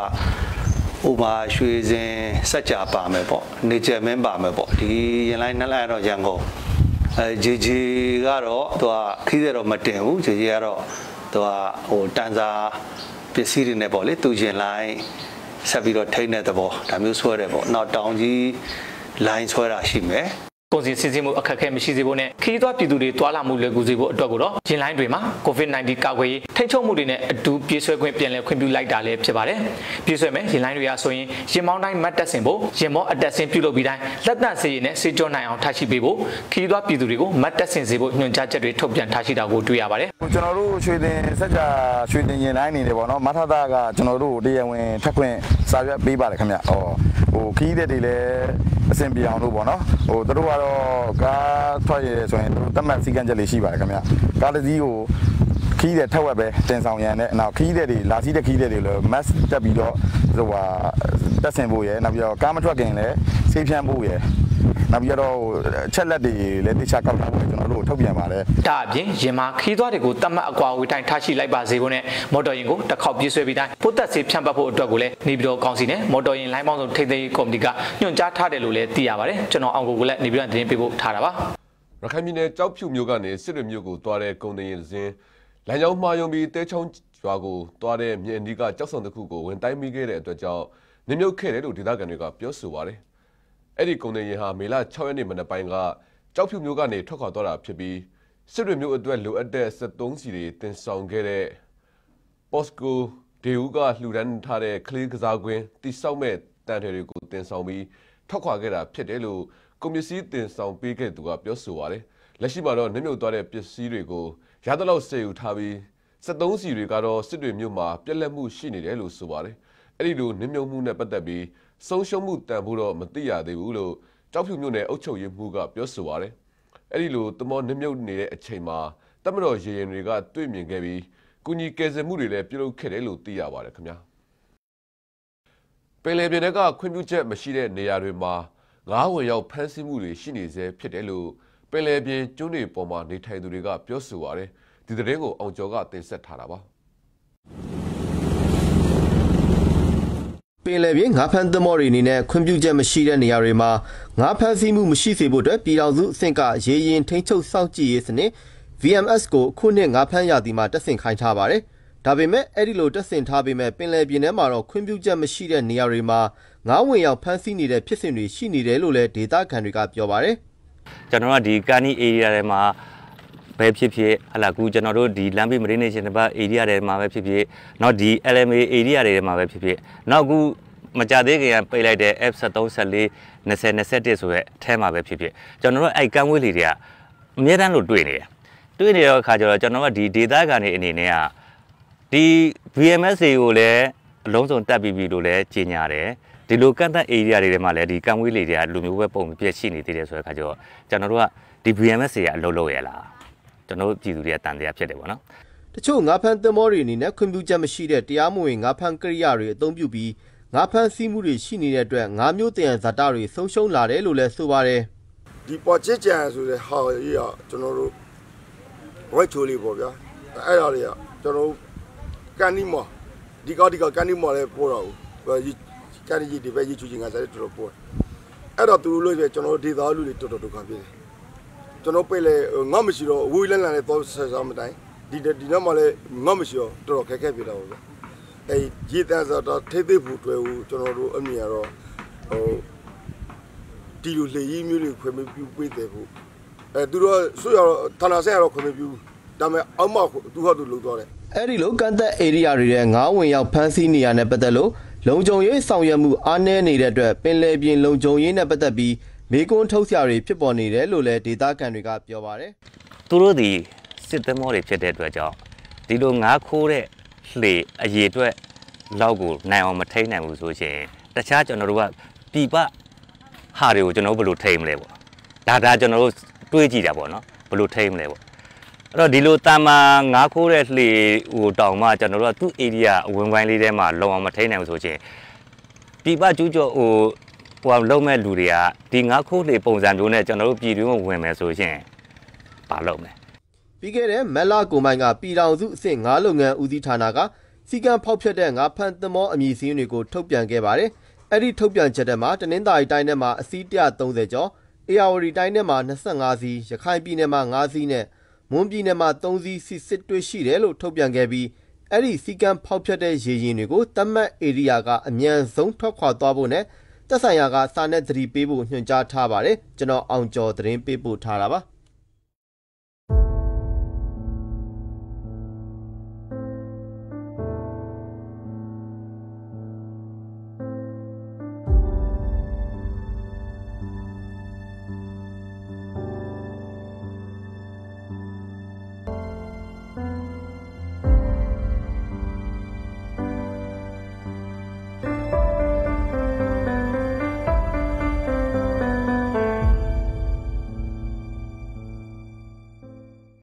ဆက်ရုံအလုပ်ရုံတွေစစ်ဆေးရေးကာလအတွက်လူမှုဖူလုံရေးရဲ့ထောက်ပံ့ကူညီမှုအကျိုးခံစားခွင့်40%မေလ9ရက်နေ့က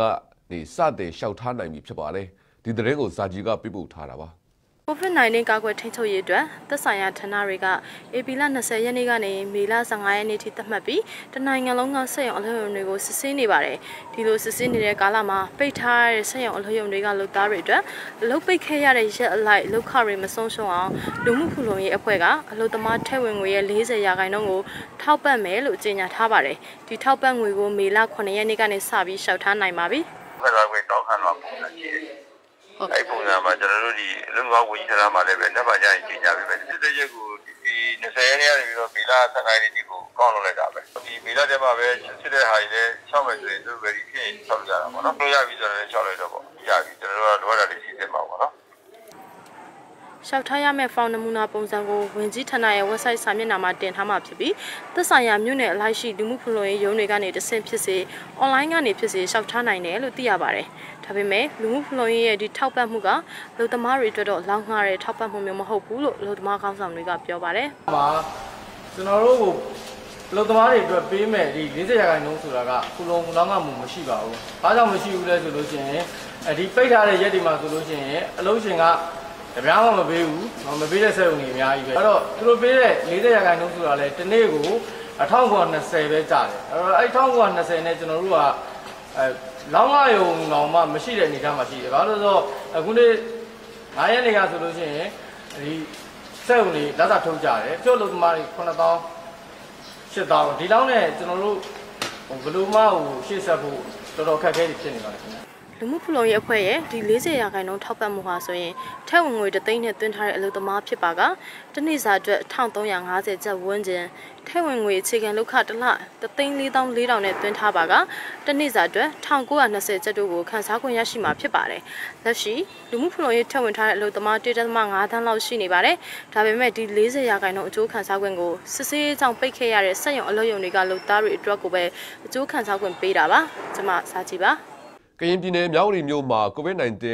ကိုရိုနာဗိုင်းရပ်စ်ကူးစက်မှုတန်တရားလူနာ9ဦးတွေ့ရှိတဲ့အတွက်မြောက်ဦးမြို့ပြည်သူ့ဆေးရုံမှာကျန်းမာရေးစောင့်ကြည့်မှုပြုလုပ်နေပါတယ်။အဲ့ဒီသူတွေဟာထိုင်းနိုင်ငံကနေပြန်ဝင်လာတဲ့ရွှေပြောင်းအလုပ်သမားတွေတဲက MOU စခန်းမှာစောင့်ကြည့်လူနာတွေတဲက4ဦးနဲ့မြောက်ဦးမြို့မှာရှိတဲ့တရုတ်လူမျိုး2ဦးတို့ဖြစ်ပြီးသူတို့ရဲ့တိုးဘက်နမူနာတွေယူပြီးတခွဲခန်းကိုပို့ဆောင်ထားပါတယ်။ပြီးတော့ပြန်လာတဲ့ထိုင်းရောက်အလုပ်သမားတွေအနေနဲ့မိမိတိုင်းပြည်ကိုပြန်လာတဲ့အခါမှာ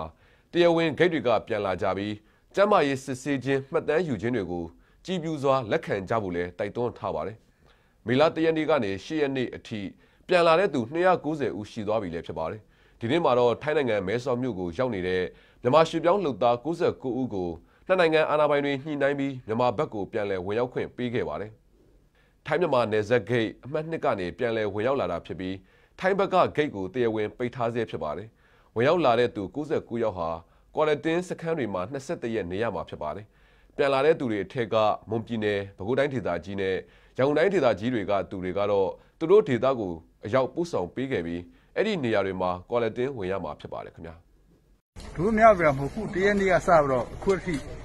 လက်ခံတယ်။ညတော့မှလက်ခံတယ်။ဒီမြောက်ရလေအချိန်ကြီးပဲအဲ့တော့ဘလောက်တောင်ဖြစ်ဆိုနိုင်ငံတော်အတိုင်ပင်ပုဂ္ဂိုလ်ကလည်းပြောထားတယ်။တရားမဝင်ဂိတ်ကလာရင်တောင်မှဖမ်းဆီးလို့မရဘူးဖမ်းဆီးဖို့နော်ဖွင့်မယူဘူးပေါ့အဲ့လိုတောင်ပြောထားတယ်ဘာဖြစ်လို့လဲဆိုတော့အဲ့လိုသွားရင်ဆိုသူတို့သတင်းမပို့တော့ဘူးလေအဲ့တော့ခုနကလူနာတွေဒီတန်တရားလူနာတွေဟာပျောက်သွားတယ်ဒါကြောင့်မို့ရတယ်ဝင်လာမကွေးတိုင်းဒေသကြီးအတွင်းမှာ COVID-19 ချင်းငွေလျှောက်ထားသူဟာ200ဝန်းကျင်သာရှိပါတယ်ဒီသတင်းကိုစိုးချစ်ပိုင်ကတင်ဆက်ပေးမှာပါ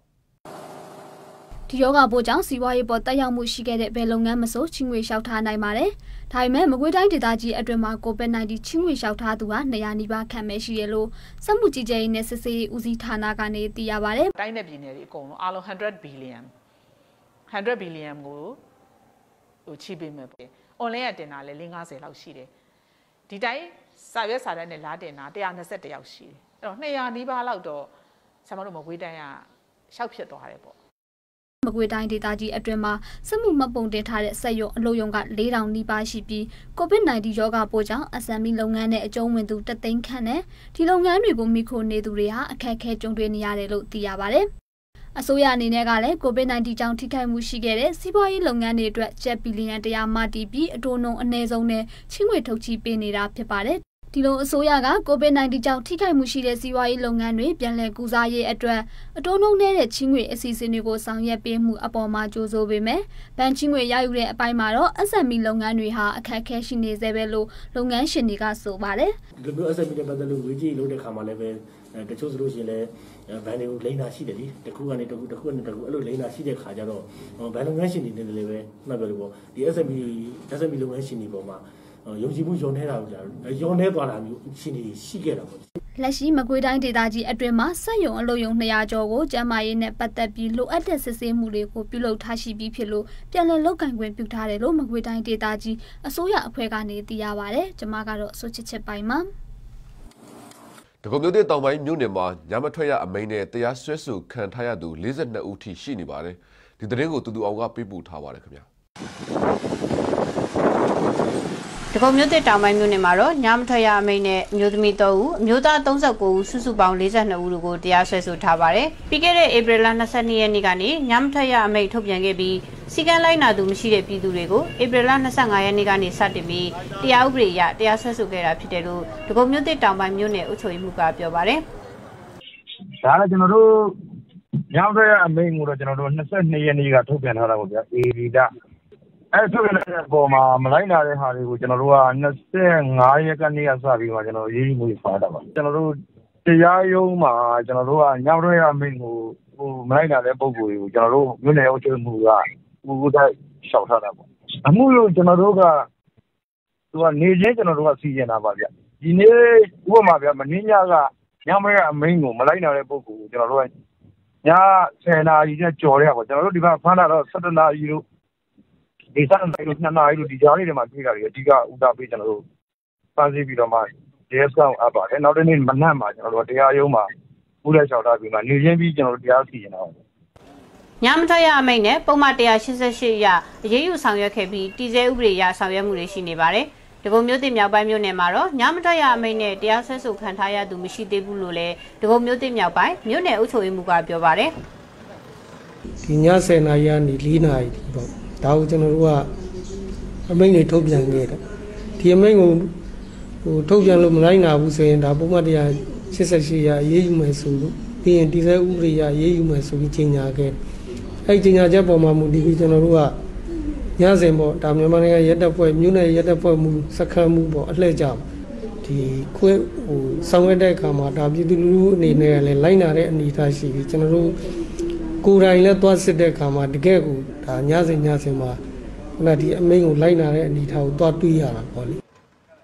COVID-19 ရောဂါကြောင့်လူစုလူဝေးမပြုလုပ်ဖို့နဲ့ညမထွက်ရအမိန့်ထုတ်ပြန်ခဲ့ပြီးနောက်ပိုင်းမှာတော့ညစဉ်ရက်ကွက်အလိုက်မြို့နယ်တွေမှာမြန်မာနိုင်ငံရဲတပ်ဖွဲ့မြို့နယ်အုပ်ချုပ်ရေးမှူးနဲ့တာဝန်ရှိသူတွေရမိရပ်ဖတွေပူးပေါင်းပြီးလှည့်ကင်းစစ်ဆေးမှုတွေပြုလုပ်နေပါတယ်။ကျွန်မတူအောင်ပါအစိုးရကထုတ်ပြန်ထားတဲ့အမိန့်ညွှန်ကြားချက်တွေကပြန်လည်မရုပ်သိမ်းသေးတာဖြစ်လို့လွတ်လပ်သွားလာလောက်ကင်နေတာတွေကိုတတိထားပြီးဆောင်ရွက်ကြဖို့စကိုင်းတိုင်းအစိုးရပြောရေးဆိုခွင့်ရှိသူကပြောဆိုလိုက်ပါတယ်ဒီသတင်းကိုအောင်ကူလက်ကပြပို့ထားပါတယ်ခင်ဗျာစကိုင်းတိုင်းဒေသကြီးမှာကိုဗစ်ကာလအတွင်းခီးသွားလာခွင့်ညမထွက်ရအမိန့်စတဲ့အမိန့်ညွှန်ကြားချက်တွေကိုမေလ19ရက်နေ့ထိထုတ်ပြန်ထားပြီးပြန်လည်မရုပ်သိမ်းသေးပါဘူးဒါပေမဲ့လက်ရှိမှာတော့ယောဂဖြစ်ပွားသူခက်ကြက်ဖြစ်သွားတဲ့အတွက်ပြည်သူတွေမှာအရင်လိုပုံမှန်နှီးပါအတိုင်းသွားလာလောက်ကင်နေကြတာပါဒီအခြေအနေနဲ့ပတ်သက်လို့အရေးယူခံရတာတွေဖြစ်လာနိုင်တဲ့အတွက်တတိထားကြဖို့ကိုတိုင်းအစိုးရဖွဲ့ပြောရေးဆိုခွင့်ရှိသူဝန်ကြီးကပြောဆိုလိုက်တာပါ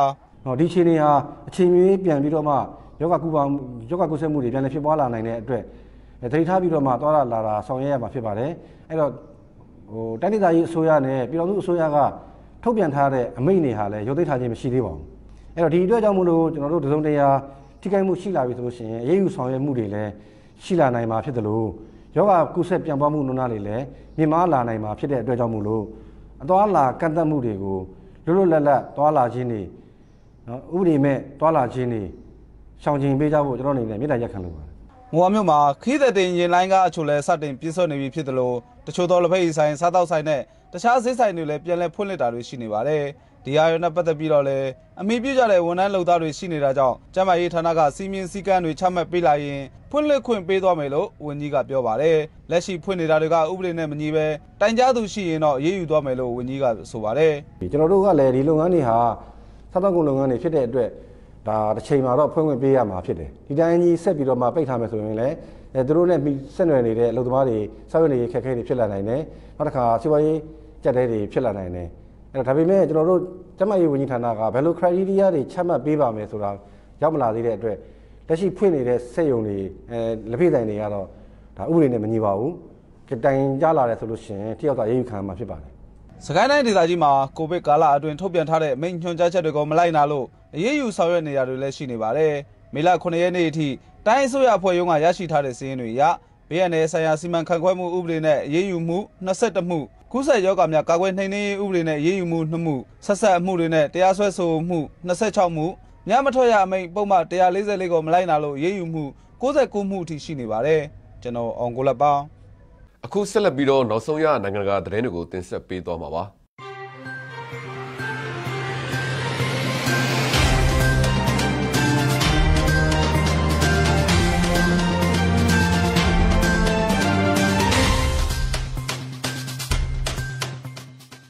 အိန္ဒိယနိုင်ငံမဟာရာရှ်ထရာပြည်နယ်အနောက်ပိုင်းမှာမေလ9ရက်နေ့ကတန်လန်းတစ်ခုပေါ်အိတ်နေကြတဲ့ဇာတိရက်ရွာပြန်ရွှေ့ပြောင်းအလုပ်သမားတွေကိုယထာကျိတ်မိလို့16ယောက်ထက်မနည်းတေဆုံးသွားခဲ့ပါတယ်။တန်လန်းပေါ်အိတ်နေကြတဲ့ရွှေ့ပြောင်းအလုပ်သားတွေကိုမြင်တဲ့အခါမှာယထာမောင်းသူကယထာကိုရက်ပစ်ဖို့ကြိုးစားခဲ့တယ်ဆိုပြီးတော့လဲယထာဝန်ကြီးဌာနကသတင်းထုတ်ပြန်ပါတယ်။ရွှေ့ပြောင်းလုပ်သားတွေယထာကျိတ်ခံရတဲ့စိတ်မကောင်းဖွယ်သတင်းကိုသိရှိပြီးကယ်ဆယ်ရေးလုပ်ငန်းတွေလုပ်နေတယ်လို့လဲယထာဝန်ကြီးပီရုတ်ဂိုရယ်ကသူ့ရဲ့ Twitter စာမျက်နှာပေါ်မှာရေးသားထားပါတယ်။ရိုက်တာသတင်းရဲ့ဖော်ပြချက်အရကတော့ရွှေ့ပြောင်းလုပ်သားထောင်ပေါင်းများစွာဟာပြီးခဲ့တဲ့မလကုန်ပိုင်းမှာတနိုင်ငံလုံးလော်ဒေါင်းချထားလိုက်ပြီးတဲ့နောက်အလုံးမရှိလို့ကိုယ်စာသည့်ရွက်ရွာကိုပြန်နေကြတာဖြစ်တယ်လို့ဆိုပါတယ်။အိန္ဒိယမှာလော်ဒေါင်းချခဲ့ပြီးတဲ့နောက်ပိုင်းမြို့ကြီးတွေစီကနေကိုယ်စာသည့်ကိုပြန်ကြတဲ့ရွှေ့ပြောင်းအလုပ်သမားတွေဟာကားရထားတွေမရှိတော့လို့ဒီအတိုင်းကုန်းချောင်းအိမ်ပြန်ခဲ့ကြရတာပါ။အိန္ဒိယအစိုးရဟာလာမယ့်မေလ18ရက်နေ့အထိလော်ဒေါင်းချထားမယ်လို့ထုတ်ပြန်ထားကြောင်းရိုက်တာသတင်းဌာနမှာရေးသားဖော်ပြပါတယ်ခင်ဗျာ။ဘင်္ဂလားဒေ့ရှ်နိုင်ငံမှာကိုရိုနာဗိုင်းရပ်စ်ကူးစက်ခံရလို့ရဲတပ်ဖွဲ့ဝင်6ယောက်သေဆုံးခဲ့ပြီးထောင်ထဲချီပြီးကူးစက်ခံရတယ်လို့ဒါကာရဲတပ်ဖွဲ့ကပြောဆိုခဲ့ပါတယ်။မေလ6ရက်နေ့အထိရဲတပ်ဖွဲ့ဝင်အယောက်1190ရဲတပ်ဖွဲ့ဆေးရုံမှာကုသမှုခံယူနေပါတယ်။ရဲတပ်ဖွဲ့ဝင်အယောက်1260ကတော့နေအိမ်မှာအသွားလာကန့်သတ်မှုခံယူနေပြီးတဲ့နောက်1000ကျော်ကိုတော့တီးခြားစောင့်ကြည့်ထားပါတယ်။ကိုရိုနာဗိုင်းရပ်စ်ကြောင့်လော်ဒေါင်းချထားတဲ့ကာလအတွင်းမှာ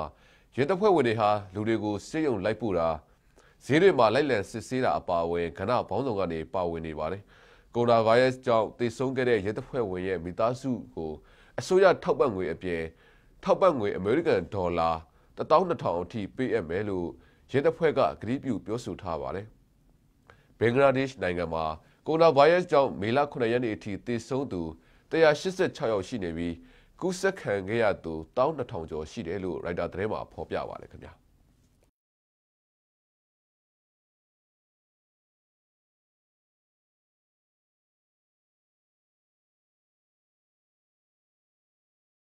အရှေ့အာဖရိကဒေသမှာမိုးပြင်းထန်စွာရွာသွန်းပြီးရေကြီးမှုကြောင့်လူ260ကျော်သေဆုံးခဲ့ရပါတယ်။ BBC သတင်းဖော်ပြချက်အရကင်ညာ၊ဆိုမာလီယာ၊ယဝန်ဒါနဲ့ယူဂန်ဒါနိုင်ငံတို့ဟာအထိခိုက်ဆုံးဖြစ်ပြီးယူဂန်ဒါမှာလူ65ဦးလောက်ဟာရေထဲမျောပါပျောက်ဆုံးသွားခဲ့တယ်လို့ဆိုပါတယ်။ယဝန်ဒါကြက်ချင်ဒီအသင်းရဲ့ထုတ်ပြန်ချက်အရ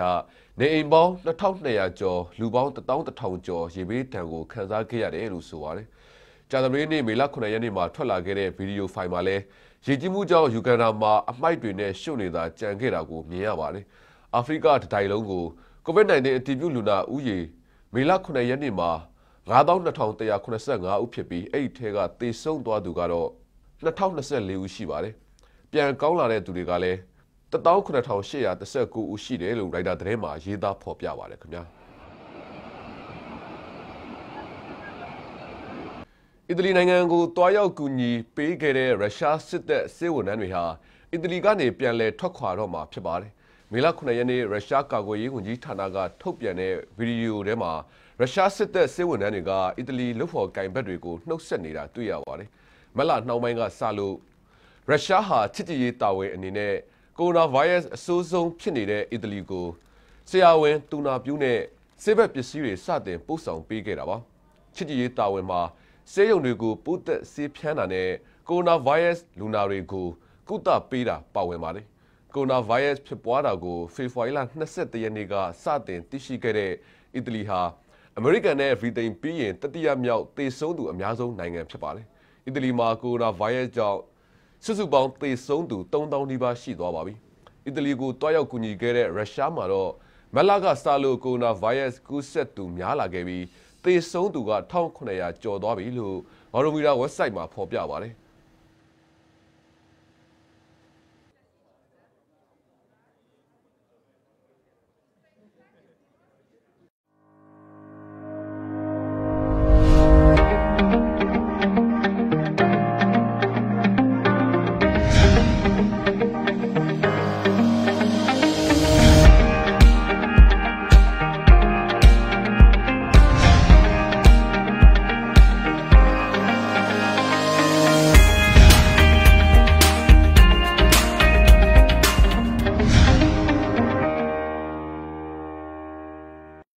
ဗင်နီဇွဲလားသမ္မတနီကိုလတ်မာဒူရိုကိုဖြုတ်ချဖို့အတွက်အတိုက်ခံအဖွဲ့တွေဟာဖလော်ရီဒါလုံခြုံရေးကုမ္ပဏီတစ်ခုနဲ့အမေရိကန်ဒေါ်လာ233သန်းအပေးအယူလုပ်ခဲ့တယ်လို့မေလ9ရက်နေ့ထုတ် Washington Post သတင်းစာအထောက်အထားတစ်ခုကဆိုပါတယ်။မစ်ရှင်ရဲ့ရည်ရွယ်ချက်ဟာထောက်လှမ်းရေးအဖွဲ့နဲ့စစ်ထောက်လှမ်းရေးအဖွဲ့လိုမျိုးပြစ်မှတ်တွေကိုထိန်းချုပ်ပြီးမာဒူရိုကိုဖမ်းဆီးဖို့ဖြစ်တယ်လို့မေလ9ရက်နေ့ထုတ်နိုင်ငံပိုင်မီဒီယာထုတ်လွှင့်ချက်အတွင်းဖမ်းဆီးခံအမေရိကန်နိုင်ငံသားအရန်ဘာရီကပြောဆိုခဲ့တာပါ။မအောင်မြင်တဲ့အာဏာသိမ်းကျိုးပန်းချက်နဲ့ပတ်သက်လို့ဗင်နီဇွဲလားအာဏာပိုင်တွေဟာဒီသတင်းတစ်ပတ်အတွင်း Silvergate လုံခြုံရေးကုမ္ပဏီအမေရိကန်ဝန်ထမ်းတွေအပါအဝင်လူတစ်ဒါဇင်ကျော်ကိုဖမ်းဆီးခဲ့ပါတယ်။ဒါဟာရုန်းကန်နေတဲ့မာဒူရိုအစိုးရအဖို့ပြည်သူဆက်ဆံရေးအောင်ပွဲတစ်ခုလည်းဖြစ်ပါတယ်။ Washington Post ကဖော်ပြလိုက်တဲ့အထောက်အထားဟာသမ္မတမာဒူရိုကိုအင်အားသုံးဖယ်ရှားဖို့ကြိုးပမ်းမှုမရှိပါဘူး။စေဘာကောနဲ့ပတ်သက်မှုမရှိပါဘူးဆိုပြီးညှင်းဆိုထားတဲ့အတိုက်ခံခေါင်းဆောင်ဟွန်ကွန်ဒိုအပေါ်ယုံကြည်မှုထိခိုက်စေပါတယ်။ Washington Post ဖော်ပြချက်နဲ့ပတ်သက်လို့ဟွန်ကွန်ဒိုရဲ့သတင်းထုတ်ပြန်ရေးအဖွဲ့မှတ်ချက်ပြုပြောတာမရှိဘူးလို့ရိုက်တာသတင်းမှာဖော်ပြပါတယ်ခင်ဗျာ။အာဂျင်တီးနားနိုင်ငံကတက်ကြီးစောင့်ရှောက်ရေးဂေဟာတစ်ခုမှာကိုရိုနာဗိုင်းရပ်စ်ကူးစက်သူ33ယောက်တွေ့ရှိပြီးတဲ့နောက်မေလ9ရက်နေ့ကတက်ကြီးရဲ့အို29ယောက်ကိုဘေးလွတ်ရာကိုပြောင်းရွှေ့ခဲ့ရပါတယ်။ PPE ဝတ်စုံပြည့်ဝတ်ထားတဲ့အရေးပေါ်ဝန်ထမ်းတွေကဘျူနိုအေရစ်ဂေယာထဲဝင်ပြီးတစ်ချိန်ကိုလူနာတစ်ယောက်ထုတ်ခဲ့ရပါတယ်။အဲဒီနောက်သူတို့ကိုလူနာတင်ရင်တွေနဲ့ခေါ်ဆောင်သွားခဲ့ပါတယ်။လူနာတွေကဘယ်သူမှစိုးရိမ်ရတဲ့အခြေအနေမှာမရှိဘဲသူတို့ကိုအစိုးရနဲ့ပုဂ္ဂလိကစေယုံတွေစီကိုပို့ဆောင်ပေးခဲ့တယ်လို့အရေးပေါ်ဝန်ဆောင်မှုအဖွဲ့အကြီးအကဲကပြောဆိုပါတယ်။လောလောဆယ်တက်ကြီးဂေဟာကိုပိတ်ထားမှာမဟုတ်ဘူးလို့လည်းဆက်ပြောပါတယ်။အာဂျင်တီးနားနိုင်ငံမှာကိုရိုနာဗိုင်းရပ်စ်ကူးစက်သူ9000ကျော်ရှိပြီး264ယောက်သေဆုံးထားတယ်လို့ကမ္ဘာ့ကျန်းမာရေးအဖွဲ့ကထုတ်ပြန်ချက်မှာဖော်ပြပါတယ်ခင်ဗျာ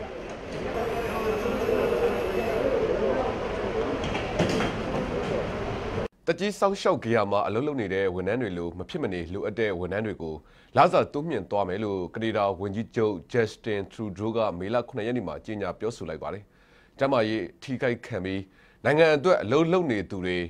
လစာနည်းနေရင်တိုးပေးရမယ်လို့ဝန်ကြီးချုပ်ထရူဒိုကပြောဆိုခဲ့တာပါ။တိုးမြင့်လစာငွေစုစုပေါင်းရဲ့85%ဖြစ်တဲ့ကနေဒါဒေါ်လာ3ဘီလီယံကိုကနေဒါအစိုးရကထည့်ဝင်မယ်လို့သတင်းထုတ်ပြန်ချက်ကဆိုပါတယ်။တိုးမြင့်လစာငွေစုစုပေါင်းဟာကနေဒါဒေါ်လာ4ဘီလီယံဖြစ်တယ်လို့လည်းအစောပိုင်းမှာထရူဒိုကသတင်းတောက်တွေကိုပြောဆိုခဲ့ပါတယ်။ဘယ်သူတွေဟာမရှိမဖြစ်အရေးပါတဲ့လုပ်သားတွေလည်းသူတို့ဘယ်လောက်ရရှိမလဲဆိုတာကိုသတ်မှတ်ဖို့ပြည်နယ်တွေမှာတာဝန်ရှိမယ်လို့လည်းကနေဒါဝန်ကြီးချုပ်ကပြောဆိုတာပါ။ကနေဒါစစ်တပ်ဟာကိုရိုနာဗိုင်းရပ်စ်ကိုအဆိုးဆုံးထိခိုက်တဲ့ကွေဘက်ပြည်နယ်ကစောင့်ရှောက်ရေးဂေဟာတွေကိုအကူအညီတွေတိုးမြင့်ပေးနေပြီးလာမယ့်ရက်အတွင်းဂေဟာ25ခုမှာတပ်ဖွဲ့ဝင်အယောက်1350ကျော်ထားရှိဖို့ရည်မှန်းထားတယ်လို့ကာကွယ်ရေးဝန်ကြီးကပြောဆိုပါတယ်။ကနေဒါနိုင်ငံမှာကိုရိုနာဗိုင်းရပ်စ်နဲ့ဆက်နွယ်ရောဂါတွေကြောင့်သေဆုံးသူ4280အထိရှိလာပြီးကူးစက်ခံရတဲ့သူက6300ကျော်အထိမြင့်တက်လာတယ်လို့ရိုက်တာသတင်းမှာဖော်ပြပါတယ်ခင်ဗျာ။အမေရိကန်နိုင်ငံယူတာပြည်နယ်မြောက်ပိုင်းကအော်ဒန်မြို့အဝေးပြေးကားလမ်းမပေါ်မှာကားမောင်းညံ့တဲ့ကားသမားလို့တန်တရားရှိတဲ့ကားတစ်စီးကိုပြည်နယ်ရဲတပ်ဖွဲ့ဝင်တယောက်ကဟန်တာစစ်ဆေးရာက9နှစ်သားကားမောင်းသူကိုတွေ့လိုက်ရတယ်လို့ယူတာအဝေးပြေးကင်းအဖွဲ့ကတွစ်တာလူမှုကွန်ရက်စာမျက်နှာပေါ်မှာရေးသားပါတယ်။ပြည်နယ်ချင်းဆက်အဝေးပြေးလမ်းအမှတ်15မှာ ဘယ်ဘက်လမ်းကြောကနေဖြည်းဖြည်းချင်းမောင်းလာတဲ့ကားကိုမြင်လို့ရဲတပ်ဖွဲ့ဝင်တွေကအချက်ပေးအုပ်အော်တန်ဖွင့်ပြီးရဲကားနဲ့လိုက်ခဲ့တာပါကား dashboard ပေါ်ကကင်မရာနဲ့ရိုက်ကူးထားတဲ့ဗီဒီယိုထဲမှာရဲနဲ့ကားမောင်းသူ9နှစ်သားကလေးတို့အပြန်အလှန်မေးတာတွေကိုတွေ့ရပါတယ်ကားမောင်းသူယောက်ျားလေးကသူ့လိုချင်တဲ့ Lamborghini ကားပြိုင်ကားကိုအမေကဝယ်မပေးလို့ငင်းခုန်ပြီးမိဘရဲ့ကားနဲ့အိမ်ကနေထွက်လာတာလို့ပြောဆိုပါတယ်ကလေးဟာကယ်လီဖိုးနီးယားမှာကားတစ်စီးကိုယ်တိုင်သွားဝယ်ဖို့ဆုံးဖြတ်ခဲ့တယ်လို့ပြောဆိုပါတယ်သူ့အိတ်ထဲမှာတော့ငွေ$3သာပါပါတယ်ကလေးနဲ့ပတ်သက်တဲ့နောက်ထပ်အချက်လက်တွေကိုတောင်းဆိုခဲ့ပေမဲ့ယူတာပြည်နယ်ရဲတွေကမတုံ့ပြန်ခဲ့ပါဘူးခင်ဗျာအားကစားသတင်းတွေမှာတော့ကစားသမား9ဦးအထိလူစားလဲခွင့်ပေးဖို့ကမ္ဘာဘောလုံးအဖွဲ့ချုပ်စီစဉ်နေတဲ့သတင်းအပါအဝင်တခြားစိတ်ဝင်စားဖွယ်ရာအားကစားသတင်းတွေကိုလည်းတင်ဆက်ပေးဦးမှာပါ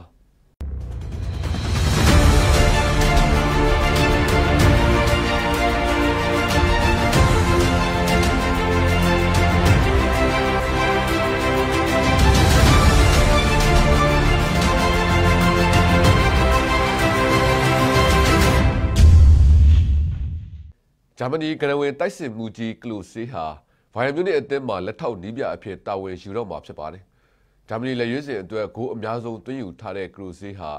မနေ့ကဗိုင်ယန်အသင်းနဲ့တနစ်စာချုပ်ချုပ်ဆိုခဲ့ပြီးနီးပြချုပ်ဟန်စီဖလစ်ရဲ့လက်ထောက်နီးပြအဖြစ်လာမယ့်ရာသီကစပြီးတာဝန်ယူမှာဖြစ်ပါတယ်။အသက်42နှစ်ရှိပြီဖြစ်တဲ့ကလိုဆေးဟာ2009ခုနှစ်ကနေ2011ခုနှစ်အထိဗိုင်ယန်မြူနစ်အသင်းမှာကစားခဲ့ပြီးစုစုပေါင်းပွဲ150မှာ53ဂိုးသွင်းယူခဲ့ပါတယ်။ဗိုင်ယန်အသင်းကနေအီတလီကလပ်လာဇီယိုအသင်းစီပြောင်းရွှေ့သွားခဲ့ပြီးတဲ့နောက်2016ခုနှစ်ကကစားသမားဘဝကနေအနားယူသွားခဲ့တာပါ။ဗိုင်ယန်မြူနစ် CEO ရူမင်နီဂီကတော့ကရိုဇေးဟာပြီးခဲ့တဲ့နှစ်15နှစ်20အတွင်းမှာအကောင်းဆုံးတိုက်စစ်မှုဖြစ်ပြီးသူ့ရဲ့အတွေ့အကြုံတွေကအသင်းမှာရှိတဲ့တိုက်စစ်မှုတွေအတွက်အကျိုးရှိလိမ့်မယ်လို့ချီးကျူးပြောဆိုပါတယ်။ကရိုဇေးဟာ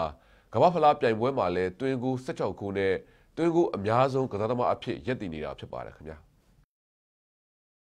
လိပြိုင်ပွဲတွေပြန်လည်စတင်တဲ့အချိန်မှာ9ဦးအထိလူစားလဲခွင့်ပြုဖို့ဖီဘာကအစီအစဉ်နေပါတယ်ဥရောပလိပြိုင်ပွဲတွေကိုလာမယ့်ဇွန်လဆန်းမှာပြန်လည်စတင်နိုင်ဖို့အတွက်စီစဉ်နေကြတာပါကမ္ဘာဘောလုံးအဖွဲ့ချုပ်ဖီဘာဘက်ကတော့လိပွဲစဉ်တွေပြန်လည်စတင်ချိန်မှာလူစားလဲမှုအရေးအတွက်ကိုပုံမှန်အသုံးပြုနေကြ3ဦးထပ်ပို့ပြီး9ဦးအထိခွင့်ပြုသွားဖို့ရှိနေတာပါလိပြိုင်ပွဲစဉ်တွေကိုရာသီဥတုပူပြင်းတဲ့နွေရာသီမှာကျင်းပတာဖြစ်တဲ့အပြင်ပွဲစဉ်တွေကိုလည်းခက်စိတ်စိတ်ကျင်းပဖို့စီစဉ်ထားတာပါအဲ့ဒီအတွက်ကြောင့်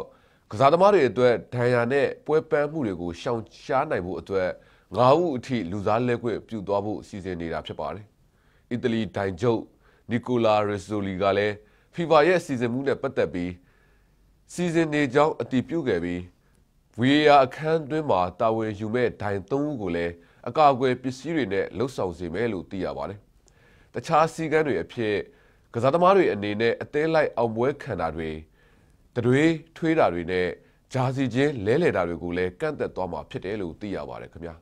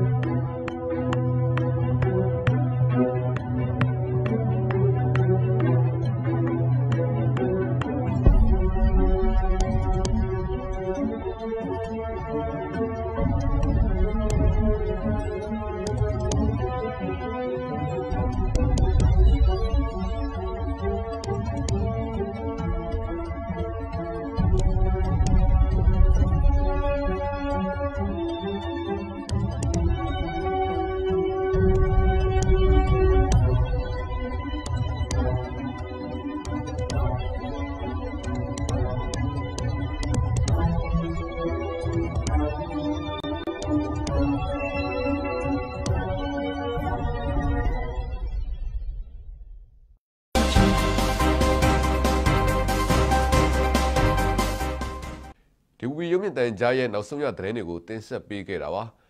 DVB ပြည်သူတွေလည်း COVID-19 ကိုရိုနာဗိုင်းရပ်စ်ကူးစက်ပြန့်နှံ့ခြင်းကိုမိမိကစကာကွယ်နိုင်ဖို့တ တခုခုနဲ့ထိတွေ့ပြီးတိုင်းလက်ဆေးကြဖို့လည်းမမေ့ပါနဲ့哦ကျွန်တော်အောင်သူပါကျေးဇူးတင်ပါတယ်ခင်ဗျာ